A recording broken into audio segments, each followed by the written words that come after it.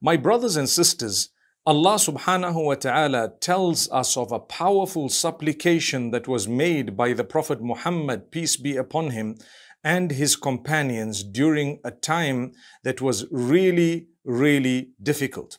That time was when they were told that the enemy had prepared an army and they were on their way to attack the Muslims.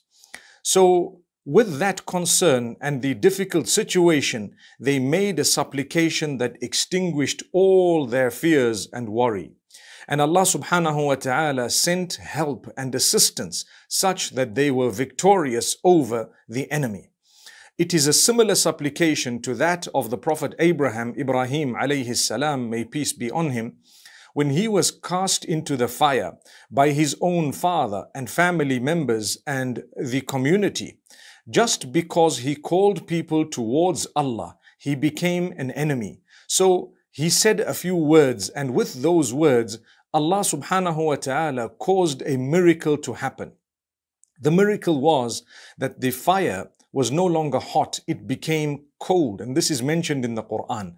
But in Surah Al Imran, verse number 170, Allah speaks of these powerful words that actually converted a difficult situation into comfort and ease.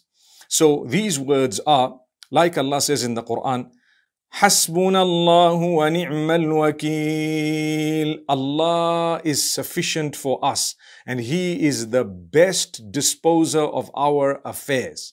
So basically they handed their affairs to Allah. With their helplessness, they kept saying, Hasbunallahu wa ni'mal wakeel. Allah is sufficient for us. There is nothing that we have control of, but rather it is Allah who has control of it and gives us to a certain extent. So this was verse number 173 of Surah Al Imran. Allah makes mention of it. I've only spoken of that supplication because in any situation, my brothers and sisters, remember, Allah is sufficient for us and He is the best disposer of our affairs. He knows best what will help us and how we will achieve the comfort in our times of crisis.